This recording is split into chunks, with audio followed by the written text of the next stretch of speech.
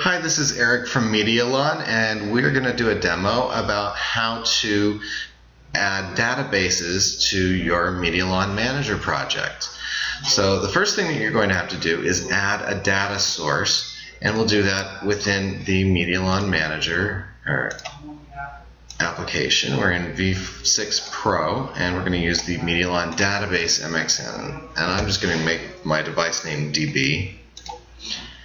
And we have to add a database source. So you can see that there's already a few that are built into your PC. Some of them don't have, some PCs don't have those added, some do. We're just going to go ahead and add a new one. And this is using the ODBC Data Source Administrator of Windows. So Open Database Connector, essentially. We're going to use the system DSN and add a file. And the type of file that we're going to be using in this example is a CSV file. So you could use any of these drivers that use a CSV extension. So that's what we'll do. And I'm just going to go ahead and name that one Test CSV. And rather than using the current directory, which is going to default to the application that called up the ODBC, I'm going to reference the desktop because that's where my file is at. So I just need to switch to Users, Nate, Desktop, and you can see that my dummy data CSV does exist there. All of the different text files and whatnot show up from that directory, so you can see all of those there. So that's it. We've added our data source, and now it shows up here, Test CSV, in the device setup. Great. So now we have our device. Let's go ahead and look at variables of that device and go into debug mode, and we'll just do a quick setup. So the first thing you have to do is connect to a data source. So once you connect to the data source, then you'll see that the status of the database device is ready. And then what you can do is get a table.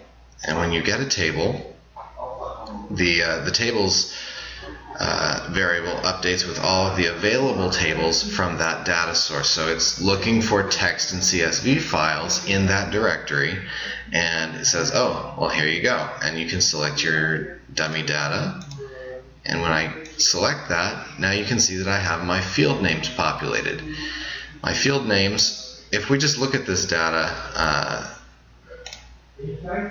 raw in Notepad++, you'll see that it's last name, first name, school, year, and unique ID. And there's a whole bunch of these in here. So that's the way that data is structured. But if we look at that data as a database, let's just go ahead and drag that database into the control panel.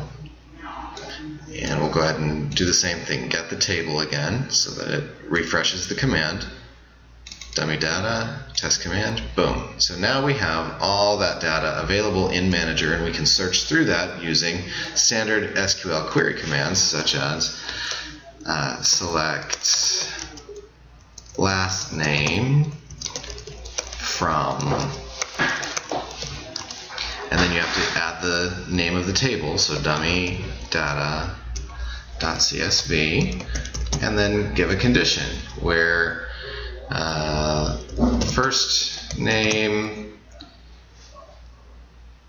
equals Armando, semicolon to end it, and now we see we have Montgomery.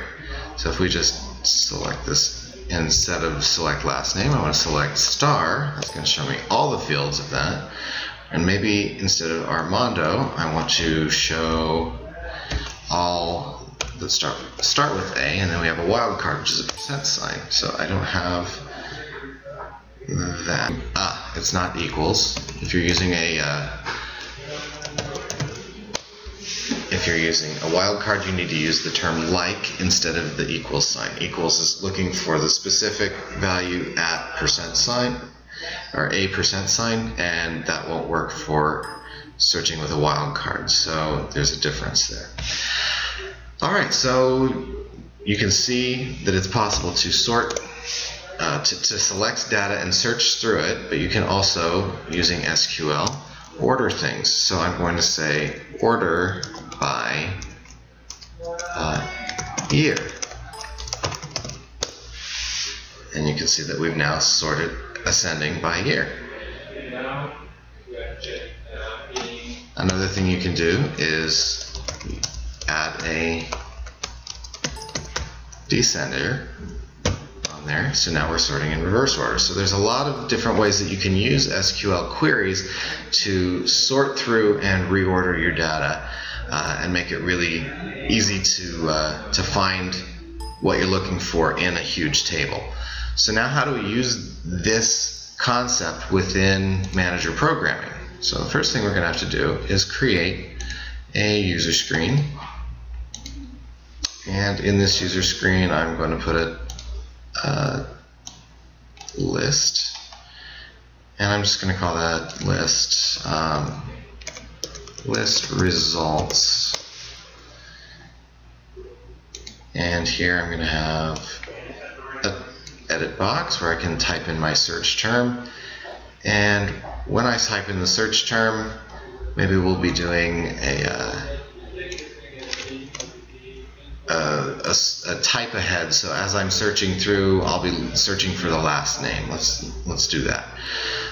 So we'll go ahead and create a new variable called query, and that's going to equal select first name, comma, last name from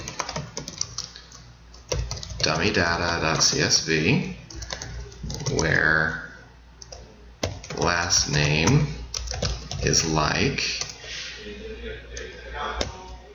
and we have to have a single quote, but then we're going to add a concatenated variable in here, so that requires us to end this string and add a variable that is that edit text, and then we're going to add the end. The end of that is going to be the % for the wildcard, and then close the quotation of the search term. So we have single quotes around the search term, so that is happening single quote after the like, and a single quote after the %, but then we have to use double quotes to close the first string and to open this second string. I'm going to go ahead and close this with a semicolon, meaning that that's the end of our search, and close the string with a double quote. So I don't have a query variable yet, so let's go ahead and create that, and that's going to be a string. So that's what we're doing, is we're first building a string that has our query in it, and then we're going to send an SQL request, and that request is going to use that query string that we just set, and we're going to return the results into the list object. So list results text is where we're going to dump all that. This is going to execute every time edit 2 changes. So go into debug mode, and we didn't actually tell the database to connect, so we have to first tell the database to connect, and then as you type this in, you see Jordan Carlson, Adara Crosby, Maida Cantrell, Adina Crosby. So there's Adara Crosby and Adina Crosby. That's interesting. So if I just type CR, now we're just going to get the Crosbys in there. But if it was CA, I'll get the Carlson and Cantrell. So you can see we have this type ahead. So this will work with anything. But it is case sensitive. So Bell, Baldwin, Britt, Bowman, Bradshaw, Blair, Burton, Bridges. If we do BR, we're going to get Britt, Bradshaw, Bridges. So this is a really fast way of sorting through lots of data in your system. And that is the basics of how you would use a database for looking up information using Medialon Manager. I hope you enjoyed it. Please give us a call if you have any questions about how to use this in your project.